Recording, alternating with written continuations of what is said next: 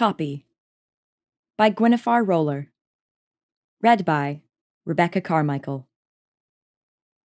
The worst Christmas of my life was the year we moved into our new house on Market Street. It was also the year I learned to believe in miracles. My parents had just moved us into a dilapidated mansion that would consume our lives for the next 16 or so years. We were living in the only room that had had the plaster repaired, the walls painted, the wiring updated, and the floors finished on the second floor. It would eventually become my bedroom. Amid the scaffolding and boxes and drop clothes, my mother, who was way past her wits' end with the magnitude of the move, the house, and now caring for my grandparents, who had just moved into our old house 6 blocks away, decided that the one thing she really wanted in order to enjoy her new house was a Christmas tree worthy of the space. She had a living room with 14-foot ceilings somewhere in all this mess, and she wanted the grandest Christmas tree she could have to fill the space. No one got into Christmas like my mother. In the years to come, she would drape the banister in garlands, hang terracotta angels and red ribbons from the sconces, and make 8-course Christmas dinners beyond description. Did I mention she was Jewish? So Mommy got her Christmas tree. Enough space was cleared in the debris to put out the poinsettia, tree skirt, and somehow at least one box of ornaments was located. I had to admit that she was right. In all that chaos, we did need something normal, something special to focus on instead of the daily arguments about not being able to find anything and then discovering that your best clothing was covered in plaster dust and ruined beyond repair. But no matter how stressed out we were, with tradesmen wandering in and out all the time, and the painter who had practically moved in with us for most of the fall and winter, my dog, Coppy, the sweetest beagle who has ever lived, was probably the happiest dog on the planet, because the new house came with a 6-foot chain-link fence around the yard, and after 4 years at the end of a 100-foot chain, he was free to wander the yard and run the perimeter all day and all night. Coppy had been my 3rd birthday present. I did not know it at the time, but apparently my parents fought a lot about this potential gift. My father believed strongly that children should grow up with a dog. My mother, who did not grow up with a dog, was adamant that if they got me a puppy, the puppy would die and then they were going to have to explain death to a 3-year-old. Obviously, that was not something she wanted to do. In one of the rare instances that I know of, my father actually won an argument.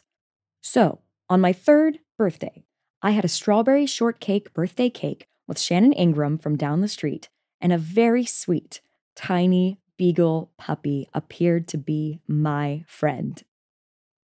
Daddy's favorite movie in the world is Disney's The Fox and the Hound. He wanted to name the puppy Copper for the beagle in the cartoon.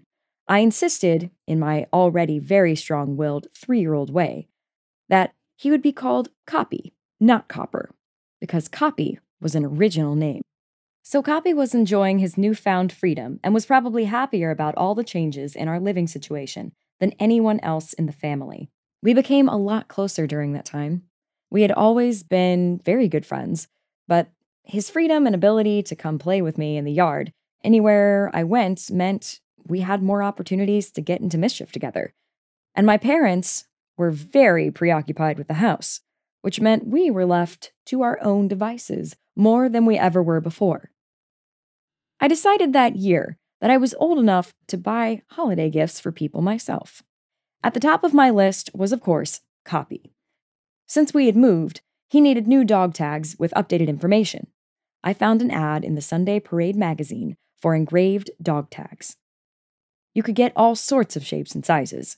After much deliberation, I settled on a dog bone-shaped tag and began saving my allowance towards the $6.50 engraving that would cost, plus the $3.50 shipping and handling.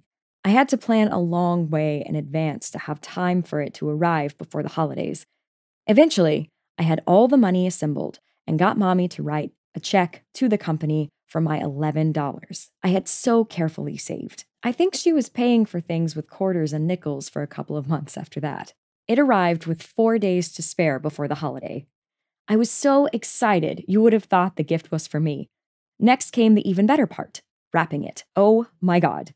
That kept me busy for a couple of hours as I searched for the perfect box, which turned out to be an empty matchbox from the matches from Elijah's restaurant. I settled on a royal blue wrapping paper and a big, bright red bow that was as big as the box. It was so beautiful, and I felt so grown up to have done this myself.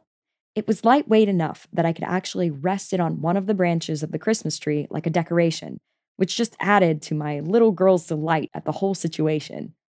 My father had always done Christmas shopping on Christmas Eve, where other people planned for weeks, if not months, and start the day after Thanksgiving. My father, very calmly, sallies forth on the 24th of December, and in the matter of 2 hours, does it all. This particular year, my normally very quiet, soft-spoken daddy came bursting through the back door with the mid-afternoon of Christmas Eve, bellowing for my mother and dropping bags on the floor. "Diana! Diana! The dog's out! The door was open! Diana!" Mother came pounding down the stairs at a dead run. "Kitty, go get his leash out on the drawer," she directed as she hurried past me and out the back door. Among the many points of irritation in the far from perfect circumstances of the new house was the problem of the garage door. There wasn't one. The garage is a lovely, red brick structure completely removed from the house. It is the perfect environment in which to grow shiitake mushrooms, damp and dark with a concrete floor. At that time, it did not have a car door part of the garage. That was just open and exposed to the street. It would be about 12 years before my parents decided to allocate the funds to the particular home improvement project. For the time being, they were preoccupied with the ceiling that had just collapsed on part of the first floor. There was a shoddy particle board between the yard and the garage that was barely hanging on by a thread and didn't stay closed well. Eventually, we would work out a system with the screen door hooks to keep the garage door closed, and people would have to adjust their schedule to avoid getting stuck on the wrong side of the door. The door wasn't latched, or someone had unlatched it, and Coppy was out. If you have never spent time with a beagle, let me tell you a little about them. They're happiest with their nose on the ground, moving sort of like a vacuum cleaner in constant contact with the trail they are scenting. Once they have the scent, they begin this howling talking that is very hard on the human ear, but it lets the other dogs know in the pack and the hunter know that they have a scent they are following. Once they have a scent, it is like a switch has been thrown off in their brain, and nothing else matters. Nothing. They will follow the scent to the end of the earth. Once they get there, they will have no idea where they are or how to get home. We searched till dark for him, calling till our voices were hoarse. Once it became too dark to see, Mommy sent Daddy back with a flashlight and a handful of dog food to try again. She called the police and filled a missing dog report. Of course, he didn't have his new dog tags because they were under the tree waiting for him. She called the vets in the phone book to ask if anyone had brought in a dog matching his description. It was Christmas Eve. Most vets' offices were closed. She left answering machine messages with his description and the detail that he didn't have his tags.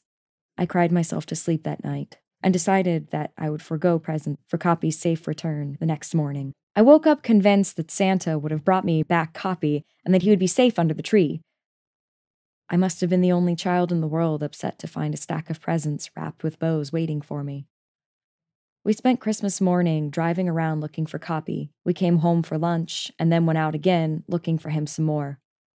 All I could think was poor Coppy, alone, cold, without food. And his tags were under the tree, waiting for him. I knew things were really bad on the 26th when Daddy suggested that maybe I might want to write a story about Coppy's big adventure. No, I shook my head, thinking, you just told me you think he is dead. The 27th came and went, with more searching and no clues. This was the 1980s. Computers were just starting to be used to record keeping in a widespread way. But the internet and file sharing between government departments was still years away. The week between Christmas and New Year's, everyone's on a skeleton staff, so Mommy's missing dog report didn't get filtered through to everybody until the 28th. Someone out at Atlantic Animal Hospital by landfall had brought in a beagle. Animal Control called to let us know. Damn it, Mommy cursed. I didn't call that one. It was so far away I figured he wouldn't make it out there. Mommy warned me in the car on the way out there. Now, we need to be prepared for the possibility that it's not him. You don't want to get your hopes up too much. At the vet's office, they took us back to the kennel area and opened the cage door. It was a flattened version of Coppy, all right, but he wouldn't come to me. He's pretty bad off, the lady told us. He can't walk. I grabbed him in a big hug and sobbed all over him while he licked my face. So our new house was on Market Street, also known as Highway 17 North, which is an incredibly busy road. Apparently, Coppy was run over on Market Street on Christmas Eve, and the person who did it kept going.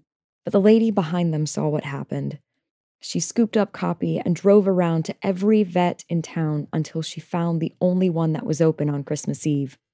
And what is more, she guaranteed payment for his care. With a smashed pelvis, 2 fractured ribs, and emergency surgery that wasn't going to be cheap. But she said she did it anyway. My parents obviously paid Coppy's bills, and the following week, when he was able to be moved, he came home with us to one of the most grateful families any dog had ever had. I never met the lady that scooped Coppy off of Market Street, but she taught us to believe in the inherent goodness of people and that miracles really can happen. That Christmas, she saved more than a dog's life. Gwenyfar fell in love with the magic of theater in the front row balcony of Thalian Hall on her 5th birthday. She considers herself very fortunate to have spent every weekend in the last 12 years in the audience, watching her favorite performers ply their craft. Thank you all for the privilege.